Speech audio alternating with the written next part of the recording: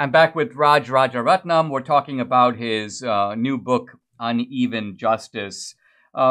Raj, I mean, when you're looking at a prosecution of a case like yours, I mean, you've got some fairly vague laws that are against insider trading.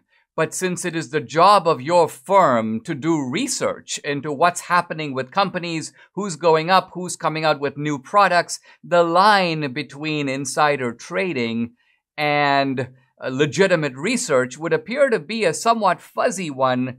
Part of what I get out of your book is that what the government was able to do is take things that on examination are quite legitimate, but portray them to a jury that doesn't know how Wall Street works and make it look like, whoa, we got a smoking gun on this guy. And you give example after example of this. So it looks like what the government is doing is preying on the ignorance of the jury to create a false picture. Absolutely right. Let me remind you, Dinesh, in 2020, 10 or 11 years after my arrest, Mr. Preet Bharara assembled a task force with my judges, some of the prosecutors, and their conclusion was insider trading laws are murky and there's incredible confusion among the market participants. Now, the question I have for him is, if you felt it was murky in 2020, in 2009, when you were the US attorney, why did you indict 80 people? Have you ever reflected on the human cost, the cost to the family, the cost to the defendants, the cost to their dependents? It just seems very callous.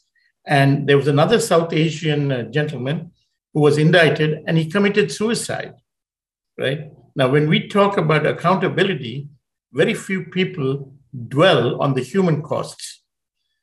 And therein lies the old axiom, absolute power corrupts absolutely. I mean, toward the end of the book, I found this very revealing. You show how many of the people who used this playbook against you were in fact rewarded for it. And I think this is probably why they didn't care a whole lot that they were exploiting murky laws. One of the prosecutors becomes a law partner at Gibson Dunn. So he goes into a big partner salary. The FBI agent who had lied, he becomes promoted. He's off to Washington, D.C., big office, big promotion. In fact, this is the funniest part, or at least funny in a certain level. The Judge Holwell, he leaves the bench and he sets up a private practice as a kind of consultant on insider trading, and his sole experience of insider trading is your one case. So suddenly this guy becomes a kind of, he's raking it in now as a kind of consultant on the subject. So the ambition on the other side, it looks to me, is the real payoff, and this is why these people do what they do. Dinesh, you couldn't make this up, really.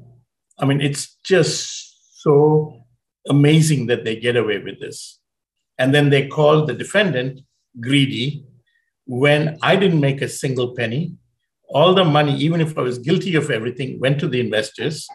And I have given more to charity than the entire 60 or 70 million that they allege the fund made. And also, they themselves admit it was 0.01% of my trades over a 5-year period.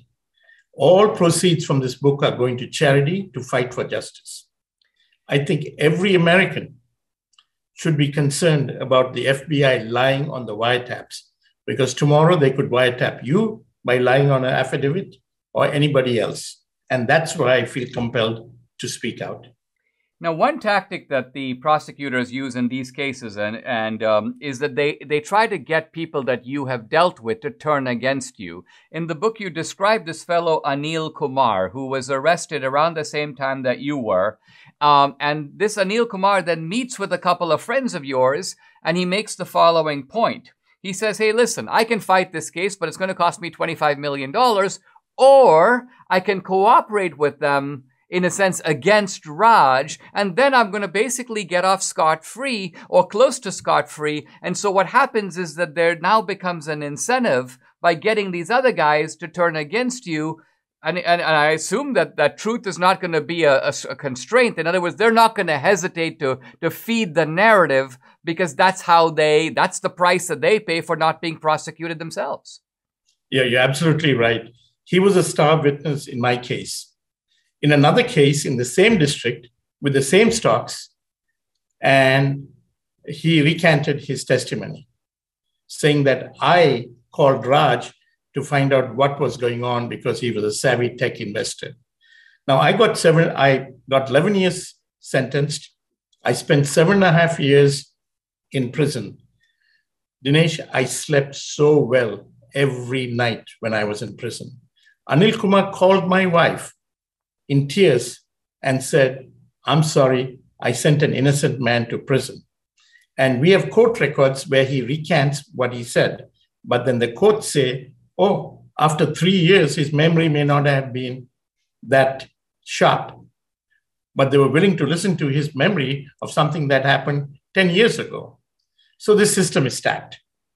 Raj, what I find moving about your book and powerful is that you conclude by saying, and it would be so easy for you to say, you know, this shows me that I should never have come to America. I should have made my fortune somewhere else. But you're as pro-American today as the day you came to America looking for opportunity.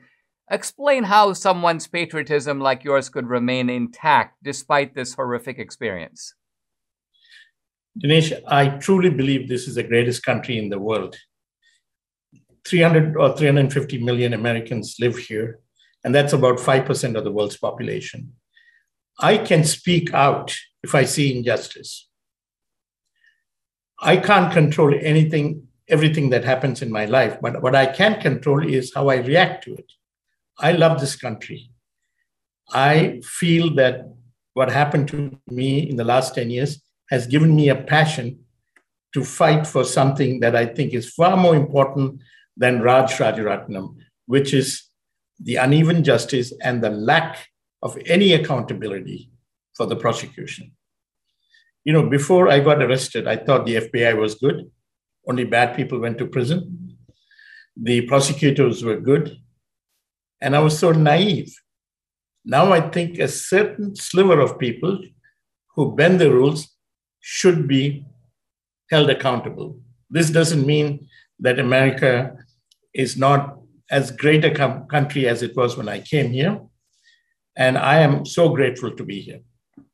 Raj, thank you very much for joining me. This is a convincing book from start to finish, and it was a pleasure reading it. And I felt very bad, and of course, I identified with your story tremendously. I wish you all the best, and thank you for joining the podcast.